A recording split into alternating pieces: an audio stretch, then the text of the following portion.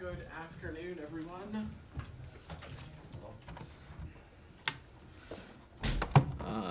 I do not have anything off the top today, so Simon, care to kick us off? I thought you might want to, make a correction at the top. After This that is why I don't make predictions on. This is why I was hesitant to make one in the first place. But overall, still a phenomenal game match. Yeah. I guess we should talk about Niger first. I wondered, the secretary spoke about it quite a few hours ago now. So could you give us an update on your understanding of the situation there? Sure. So again, as the secretary reiterated yesterday, we are gravely concerned about the developments in Niger. The situation remains fluid. We are monitoring the situation closely and continue to be in close touch with the embassy in Niamey. As you all know, Secretary Blinken spoke to President Bazoum yesterday.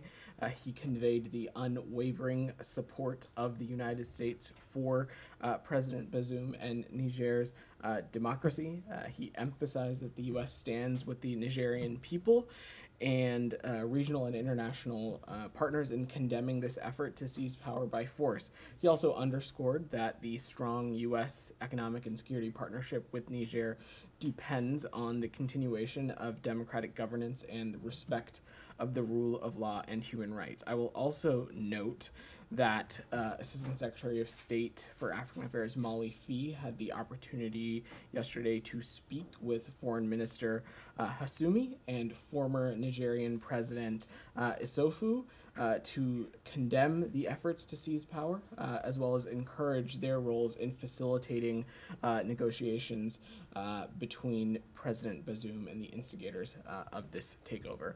Our CDA, Susan Negrim, also spoke with the foreign minister by phone yesterday as well. So all to say, the U.S. continues to remain deeply engaged on this. We're monitoring and paying attention very closely, in touch with officials from the constitutionally elected government of Niger, as well as our colleagues at the embassy.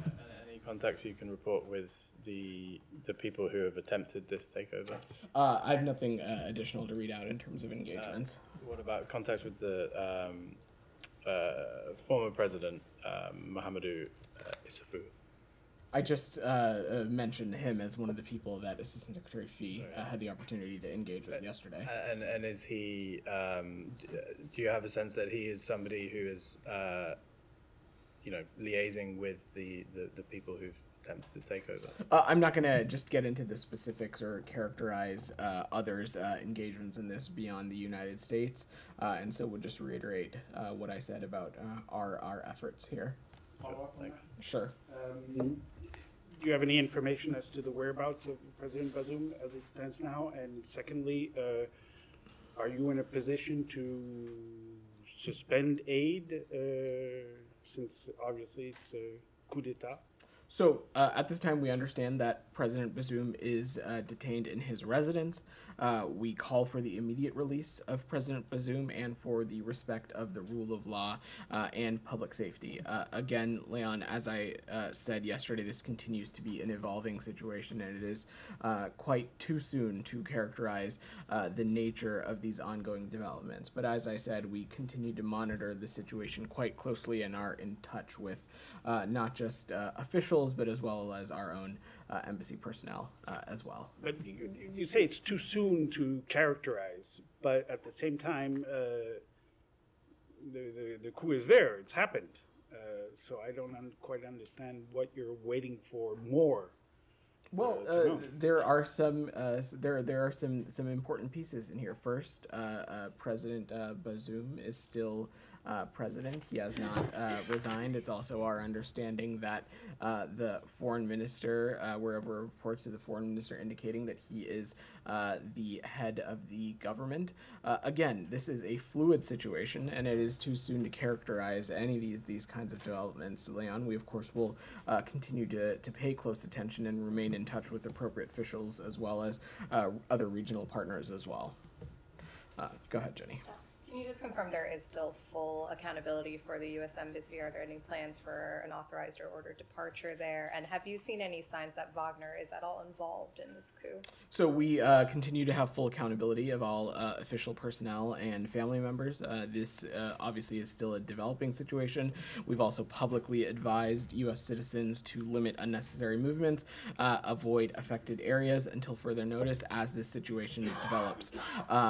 I will also note that at this time, Niamey remains calm, and we're continuing to monitor this situation and will provide appropriate information to American citizens as the situation continues to progress. Of course, all of this relevant information is also available through our travel advisories, through alerts, and of course on travel.state.gov.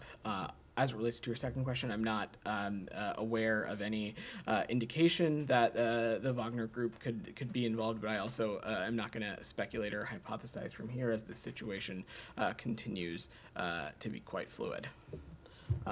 Anything else on this before we shift topics?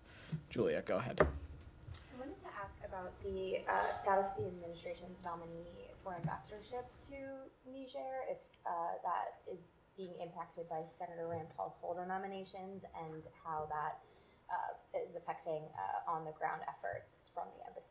So what I will say, though, what I will say firstly is that our CDA in Niamey continues to remain deeply engaged on this, and as I just said, had the opportunity to speak with the foreign minister yesterday. That being said, you saw the secretary be quite clear about this and others that it is our hope and desire to have confirmed ambassadors in as many places and in as many capitals as possible. And of course, this also includes Niger. We have cooperated extensively with Senator Paul by providing him documents and other information, but he continues to block all State Department nominees, the vast majority of whom are career Foreign Service officers, from filling critical national security posts, including, as you so noted, our nominee to serve as ambassador in Niger. We currently have 65 nominees outstanding with the Senate, including 38 ambassadorial nominees on the Senate floor, awaiting confirmation for posts in Asia, Latin America, Europe, the Middle East, and Africa, where U.S. leadership continues to be desperately needed. Holds on State Department nominees are leaving critical posts unfulfilled. When we don't have ambassadors confirmed in place, our ability to provide leadership, and in too many places of the world, it's impacted. I will also just note on from a human element, we are making a big push to get some of these nominees confirmed and out by the end of this week. If the Senate doesn't confirm them this week, then the senators who continually hold their nominations aren't just depriving our country of having critical diplomatic positions filled and members of its diplomatic team on the field, but they are separating families who already give so much service to this country. For those families who have nominees that are not be able to be confirmed by the end of this week, that leaves serious potential for those that have children, for them to not be able to enroll in appropriate schools starting in September for the upcoming school year at these relevant posts, embassies, and consulates. So it's our strong desire to have confirmed ambassadors in as many places as possible, and we continue to be ready to work with the Senate to do so. Anything else on Niger before we move away? Go ahead. Is Wagner Group playing any role in the events there, and how will these events affect the U.S. military presence? And so on the role of the Wagner Group, Jenny just asked that question right before you, and I will reiterate that I'm not going to speculate on this situation at this point. We've not seen any indication, and as it relates to any force posture or military personnel on the ground, I would just refer to our colleagues at the Pentagon. I will just, of course, note that Niger has been an incredible security partner on the continent, and so we'll continue to pay close attention to this. Quite seriously. Thanks. Go ahead. Yeah, no, behind you. Sorry. Yes, go ahead. Yeah. I was. Oh, okay. Go ahead. Yeah. So Yeah. you can confirm that no embassy personnel, non-essential personnel have been moved out of the country at this point? There's been no change in posture at this time, and we continue to have full accountability. And is the State Department doing any contingency planning or talking to DOD about options in case the situation becomes more volatile? So in any situation, we continuously adjust our posture at embassies and consulates throughout the world in line with, of course, the local security environment and other factors. I'm certainly not going to get into the deliberative and ongoing processes around this, but we'll continue to monitor the situation and make appropriate adjustments as necessary. For now, I would reiterate again that we continue to have full accountability. Thank you. Yeah. Go ahead, Christina. Thanks, Christina Rufino, CBS. I've harassed your predecessors, but don't think I've had the pleasure yet. Welcome. Thanks. I want to ask you about passports. Okay. And I just want to start off by saying, I mean, do you think it's acceptable that it's taking Americans at least 12 weeks, and often cases longer, to get a critical U.S. government document? So what I would just say first from a broad point of view is that the demand for passports has been greater than it's ever been.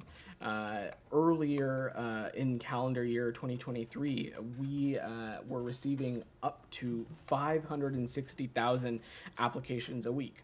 Volumes have certainly tapered, but remain above levels at the same point pre-pandemic, which began in fiscal year 2019. Our processing times are an accurate reflection of the current demand. But what I will also note is that the State Department is taking appropriate steps, any steps that we can, to try and not only expedite processing, but also, of course, enhance our capacity to do so. I've seen some, I would say, misreporting and misinformation out there that department passport adjudicators have been teleworking or things to that effect. That is simply not the case. The passport adjudicators have been back in the office since June of 2020, and we have increased staffing levels and have hundreds of additional staff in the hiring pipeline. We've also had staff work tens of thousands of hours of overtime a month. In fact, from January through August, we have authorized approximately 30,000 to 40,000 overtime hours each month, and we have volunteers across the department working on surge things. The post-pandemic spike in passport demand from Americans it truly is unprecedented, and we will be on track to issue more passports this year than in any previous year, but we're also taking steps to ensure that we can meet this demand as well. But if you could go ahead and answer the question, do you think that 12 weeks is an acceptable turnaround time? Are you saying that the system is working well enough at capacity? It is a reflection of the demand, and our current processing times are about 10 to 13 weeks for routine processing and 7 to 9 weeks for expedited processing. Right, but you said you guys have taken steps to try to mitigate this, but in the last couple of months, the timeline has gotten longer, right? It was 6 to 9 weeks, now it's up to 13 weeks. So that seems to be going the wrong direction. So what do you need to fix this? How do you get it to a more acceptable turnaround time? Because, you know, we're talking to people who say, like, it's really hard to plan your life out 12 weeks in advance. People don't always know they're going to need this. Certainly understand the importance that passports play, especially as individuals plan out their travel, whether it be for personal purposes, whether it be for emergency situations, and so have you. I think an important thing to note is that this is a line of effort that we have continuously taken steps to turn back on. During the pandemic, this is something that had fallen completely to zero, just given the state of the world and the state of affairs. I would also remind this room that passport operations are one of the few aspects of the federal government that are self-funding. And so this is going to be turning of a dial a little bit, not exactly flipping a switch, but the State Department certainly understands the seriousness of this, and that's why we are not just surging staff, surging overtime hours, but we're also thinking through ways in which we can make this process easier and more accessible for Americans. As you probably know, Christina, we ran a limited online passport renewal process as a pilot in the early parts of 2022, from early parts of 2022 to the early parts of 23. In that time, we processed and issued more than 65,000 passports through an online system. We've surveyed customers who are part of that, and we look forward to making improvements based on that feedback and formally launching this portal at the tail end of 2023. So this is certainly, we understand the demand signal that we're getting from the American people, and we stand ready to not just continue to make adjustments, but also make improvements in this process. And just really quickly, I don't want to eat up too much of my colleagues' time, but there's legislation on the Hill being put forward by Senator Langford that he says would address some of the issues, including staffing and turnaround time. Are you aware of that legislation, and do you have a response? So lots of great, important ideas coming from Congress. We tend to avoid commenting on active legislation, but of course on the issues of passports, we know that our partners in Congress are an important piece of that equation, and we look forward to engaging with them as we continue to work on this very important issue. Thank you. All right, Janie, go ahead. Thank you, Vedant. I have two questions on North Korea. Sure. On today is the 70th anniversary of the Korean War Armistice days. But the Russian defense minister and Chinese delegations visited North Korea, as you know that, and delivered the personal letters from Putin and Xi Jinping to Kim Jong-un in Pyongyang. They strongly committed to military cooperation. This happened. Do you think North Korea denuclearization of the Korean Peninsula will be difficult? Well, what I can say, Janie, is that one, that our commitment to the denuclearization of the Korean Peninsula continues to be unwavering, as well as our willingness to engage with Pyongyang without preconditions. But Pyongyang has continuously not been interested in diplomatic engagements back. The DPRK's nuclear weapons and ballistic missile program, they pose a grave threat to international peace and security, and stand in blatant violation of multiple UN Security Council resolutions. You just spoke of two countries, Russia and China. Russia's support for these unlawful weapons programs by blocking additional action at the UN Security Council, by participating in events in Pyongyang celebrating these weapons, by failing to crack down on DPRK sanctioned invasion activities. All of this just highlights how detrimental it has become to preserving international peace and security. I will also note is that we've previously said we believe that Beijing has influence over Pyongyang, and we hope that it will use that influence to encourage Pyongyang to return to dialogue and refrain from destabilizing activities. Yeah, Kim Jong-un and the Russian Defense Minister Sergei Shoigu praised the military cooperation between the two countries, and they discussed the purchase of weapons from North Korea while accompanying them to the ICBM and the new weapons showroom in Pyongyang. How concerned are you about this? We continue to be incredibly concerned. Look, the DPRK's support for Russia's brutal war of aggression against Ukraine, whether through public statements, whether through arms transfers we've previously discussed, all of this clearly illustrates its destabilizing and irresponsible role in international affairs. At the private king, last Sure. questions, excuse me, are limited dialogue between the U.S. and North Korea expected, or? I just don't have any updates for you on that at this time. Private King's well-being continues to be an extremely high priority for the State Department, and we're continuing to coordinate with the interagency on this. Thank you. Said, go ahead. Switching topics Sure. to the I have a couple of questions on the Palestinian issue and on the visa waiver. Israeli far-right Minister Ben-Gvir today stormed Al-Aqsa, causing your allies like Saudi Arabia, Jordan, and Turkey to condemn the action. And I wonder if you would do the same. Would the United States condemn such an act? Said, we absolutely are concerned by today's visit to the Temple Mount Haram al-Sharif in Jerusalem. We reaffirm our longstanding U.S. position that in support of the historic status quo at Jerusalem's holy sites, and we underline Jordan's special role in Muslim holy sites in Jerusalem. You've heard me say this before, that any unilateral action or rhetoric that deviates or jeopardizes the status quo is completely unacceptable. On the visa waiver, switching gears here.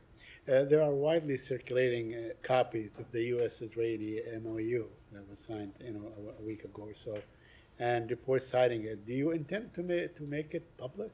Are you going to publish the MOU so people know what the United States government and Israel have agreed to? Americans would know.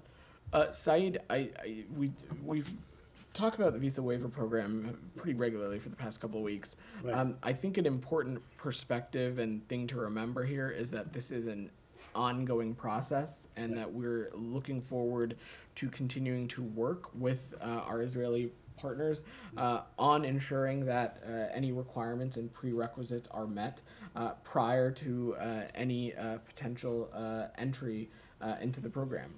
We also fully expect that the Israeli government will further modify its regulations and public-facing guidance in the coming days and weeks to fully reflect adherence to any prerequisites, but also adherence to the program. But there are no plans to publish it in the near future, as correct. far as you know. Correct. Okay. My other question is that the Israeli government's public-facing guidance directs some U.S. citizens to use a smart application, which was developed by the Israeli military, and its terms of service include permissions for accessing locations, phone files, and so on. Has the State Department or any U.S. government agency conducted a cybersecurity review of this application? Have you done that to see, what U.S. citizens are subject to? Saeed, you may have to take this question, but Saeed, I certainly wouldn't be able to speak to any the specificity of any review from up here. But what I will just note is that for American citizens traveling not just in Israel and the proximate regions, but also anywhere in the world, on travel.state.gov, we have very clear recommendations on what our official State Department policies are as it relates to interfacing with the appropriate visa or adjudicating mechanism in any country that grants access. So I would refer you to that, but I'm not aware of, nor would I speak to any specific review of this app. Could you look into it? See, what is your position on this? I'm happy we to. are prying into the security of American citizens. I'm happy to. Alex, go ahead. Thanks, a couple of questions. The president's decision about the ICC and cooperation with ICC.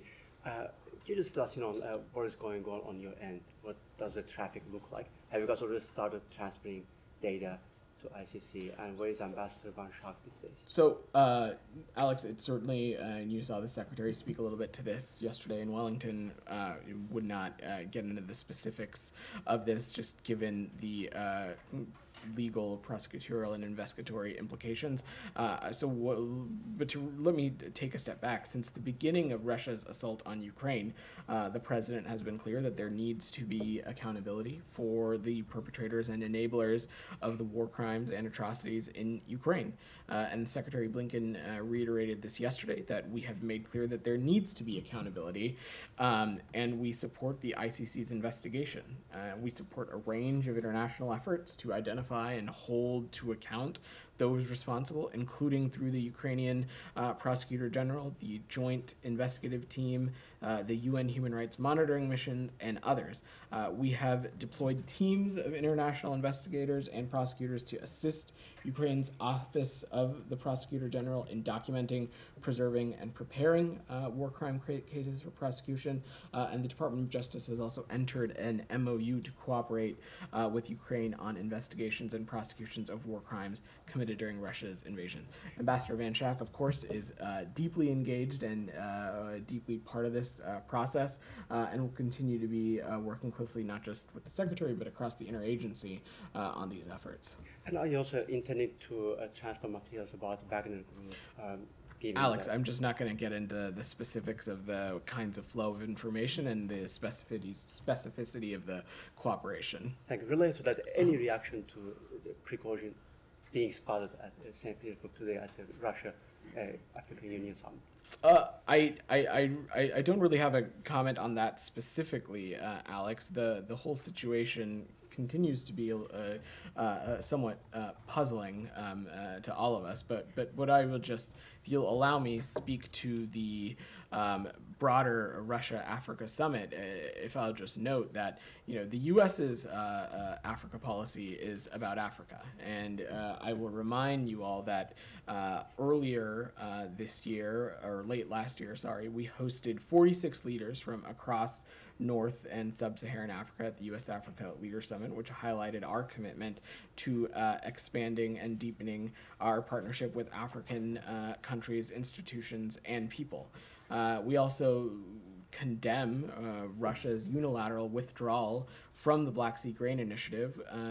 We join the Secretary General in expressing our disappointment that Russia refused the UN's proposals to keep the initiative alive. And while we're on the topic of food security, which I know is something that is so critically important to many of these countries attending this summit and the African continent writ large, as the Secretary said yesterday, the United States supports approximately half of the budget of the World Food Program, whereas Russia is only 0.02%. And so it's pretty clear to us who is actively committed to addressing the dire concerns of food security. And lastly, if you'll just allow me, Alex, it surely does not take a mathematician to see that compared to 2022, the number of countries attending this Russian Africa Summit is far less than it was the year before. And this is just a further testament to the egregious global implications of Russia's unjust assault on Ukraine, and how from everything like food security to global trade prices and things like that have impacted countries around the world, not just in the immediate vicinity of Eastern Europe. Thank you. My last question, if you don't mind, Sure. is about... Can I have a follow-up just Sure, on yeah, the please. grain? Yeah, of course. Go ahead. Yeah, go ahead, You man. have any, the Russian president offered at the summit, several countries offered to several African countries to give grain for free, bypassing the Greens. Do you have a reaction to that? Actions certainly should speak louder than words in any situation, including addressing the global threat of food security. What I will just note and reiterate, as I said, is that currently Russia provides 0.02% of the World Food Program's budget, and the United States provides about half. So, the numbers clearly don't lie when it comes to who in here is actually committed to addressing the crisis of food security. But broadly on President Putin's comments, actions speak louder than words. My last question. I'm going to work through them, Alex. You've got like 4 questions in already. Please come back to me later. I'll think about it. Go ahead, Gita. Thanks, Vedant. We've talked a lot about Russia using Iranian UAVs, but it seems like Bolivia is not interested in Iran's UAVs. The president of Bolivia has reportedly said that he wants it for border security protection, but given the U.S. sanctions against many different organizations and companies working in Iran's UAV production sector, would the reason that Bolivia is stating that it wants the UAVs exempted from those sanctions, and is it advisable? So Gita, obviously this is something that is concerning, and we're closely monitoring any efforts by Iran to expand its influence in the Western Hemisphere, and we take seriously any efforts by other countries who are interested in deepening military partnerships with Iran or procure Iranian UAVs. We strongly urge all nations to avoid engaging in transactions with Iran for military equipment or related items, which could subject entities and individuals to multiple U.S. sanctions authorities. We, of course, remain open to forging stronger bilateral relationships with the Bolivian government in areas of mutual interest, potentially even border security, migration, things of that space. But on this specific topic, we, of course, would take quite seriously any effort by any country to deepen military partnerships with Iran or procure Iranian UAVs.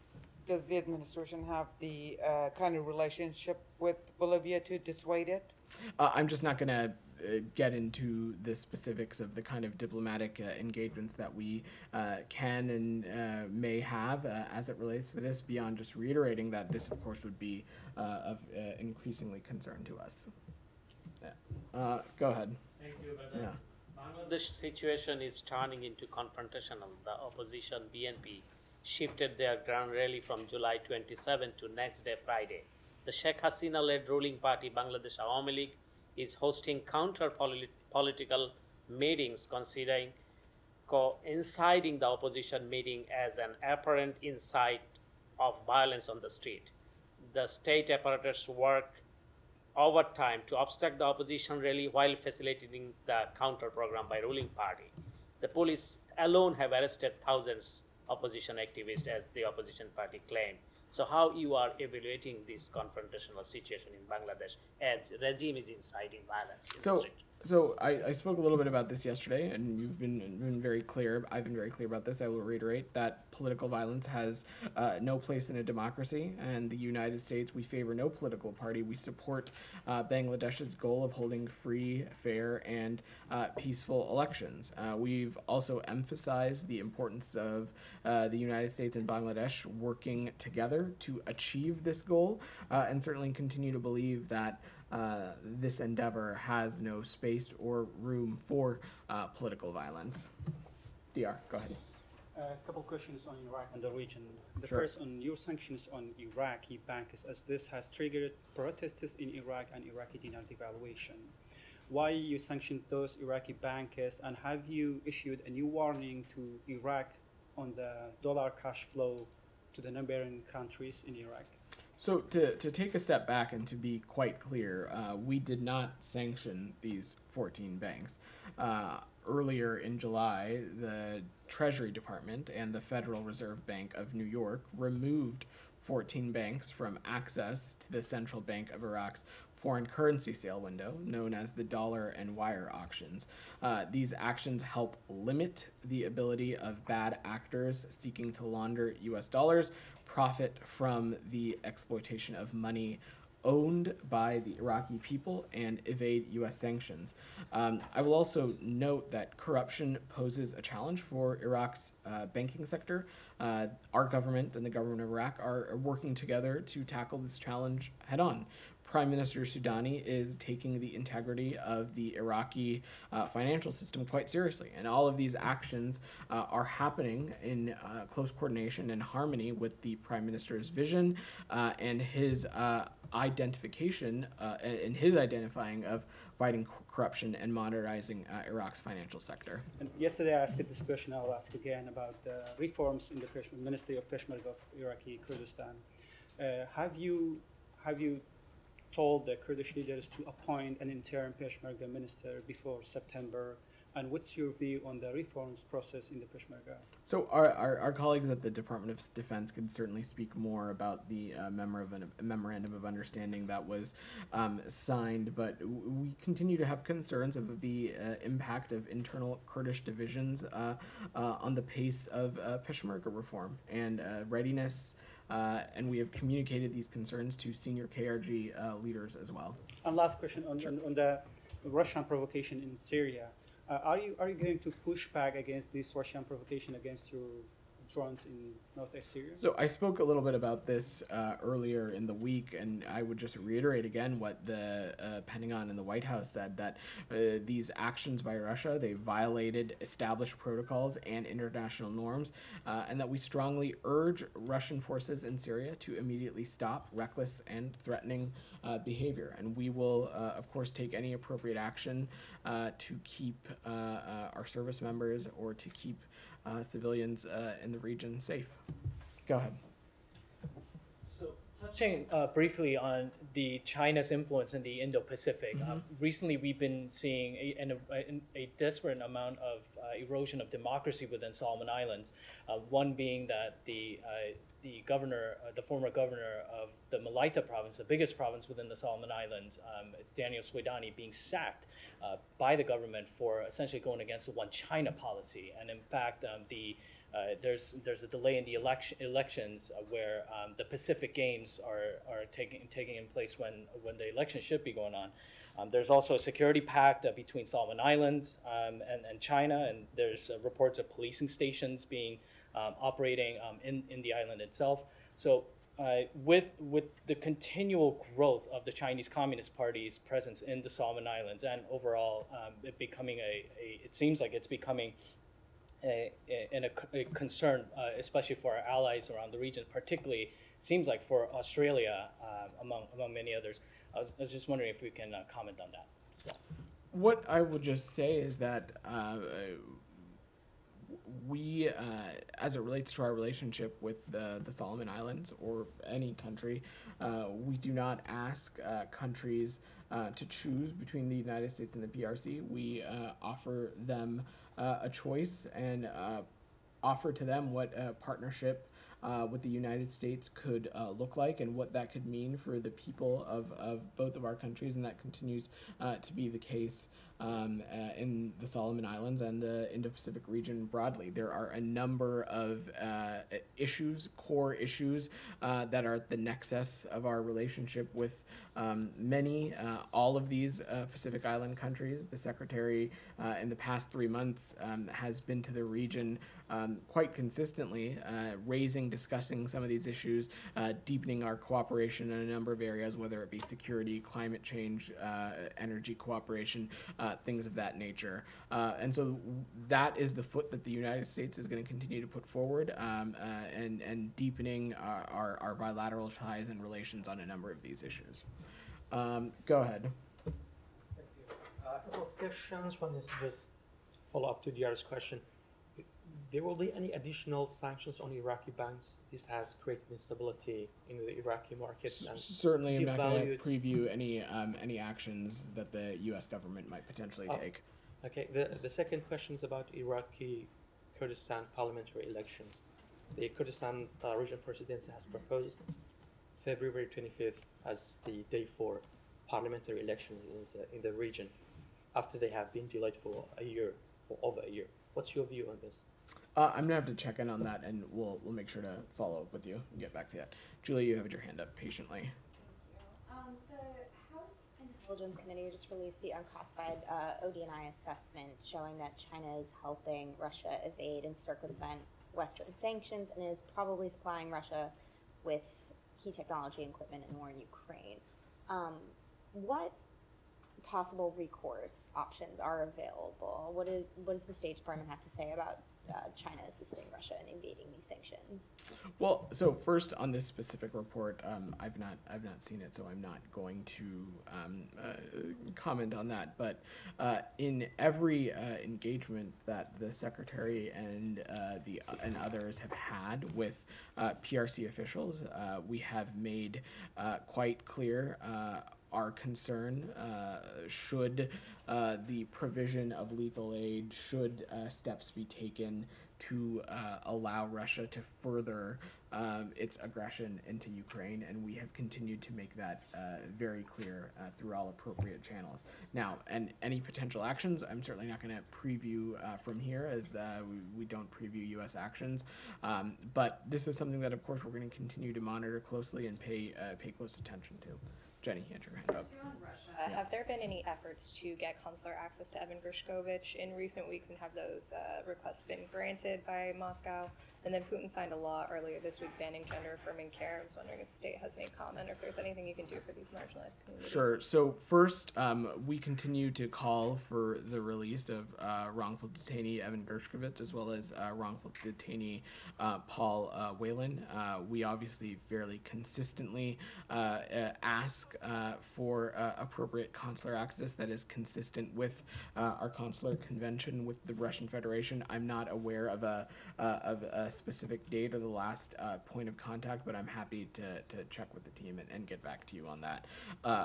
Specifically on this second law, your second question on this law about Russia banning gender-affirming care, quite directly, I believe this law is repressive. It increases the risk of violence against these marginalized communities, targeting members of vulnerable communities for repression, such as the LGBTQI plus community, is a favored tool of the Kremlin's handbook. It is a tactic, I believe, being used to distract from the Russian government's economic and policy failures. And we quite clearly condemn this law, as well as other laws in Russia around the world that attempt to demonize LGBTQI plus people. We firmly oppose any discrimination or abuses against these marginalized communities. Follow up on that really Go ahead. quickly. Yeah. Given that many U.S. states are passing their own laws to restrict and ban gender-affirming care, how does that affect the State Department's ability to characterize Russia's law as repressive, given that it's happening in the United States? I certainly appreciate your question. I think your question is more better suited for a domestic-facing agency. I think we have been incredibly clear about the values of this department, the values that we try to live and live by and conduct our bilateral relationships through. As Secretary Blinken has been pretty clear, for the United States, human rights are always on the table, and these are some things that when we see impacted or marginalized or targeted, we're going to raise those directly with foreign governments, with foreign officials in countries around the world. Can I ask a Russia question? I'm going to go to Michelle. Okay, go ahead, Michelle. I have Yeah. two questions Yeah. on Lebanon.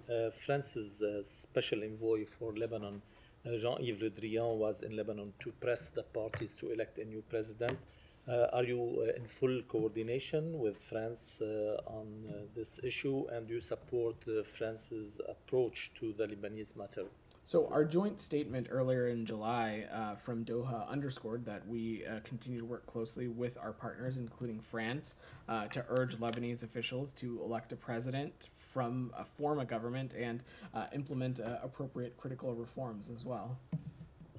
And did you get any update? I don't have any updates on that. Second, Lebanese central bank governor will retire this week with no replacement in the horizon. Are you concerned about the vacuum that this retirement will create? On the central bank, the current governor has announced that he's not going to extend his position after the end of the month, and ultimately it's up for the Lebanese government to determine who is in that position. We will work with the appropriate designated governor in their official capacity. Go ahead in the back. Thank you. Yeah. I have a couple of questions on Ukraine. On Saturday, one of my colleagues from Russian news agency, Rostislav Zhuravlev, was killed in a Ukrainian strike, and 4 more journalists were injured. Preliminary reports show that the strike was conducted with cluster munitions. In your view, does this use of cluster munitions constitute an appropriate use, as promised by Kiev last week? So I'm not aware of those specific reports. Obviously, the safety of journalists and those in the media reporting in conflict zones should certainly be respected.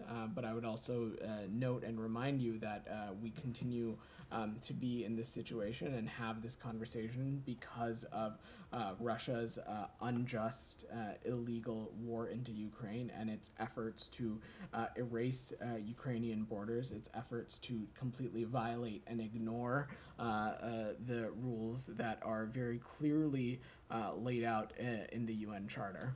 And I have one more on the Black Sea grain initiative. According to the UN data, only 10% of grain was actually sent to African countries, while the lion's share was sent to China, Spain, Turkey, Italy, and the Netherlands. In light of this data, do you still believe that the grain initiative benefited the poorest countries? The Black Sea Grain Initiative benefited the world. It had a direct impact on global food prices.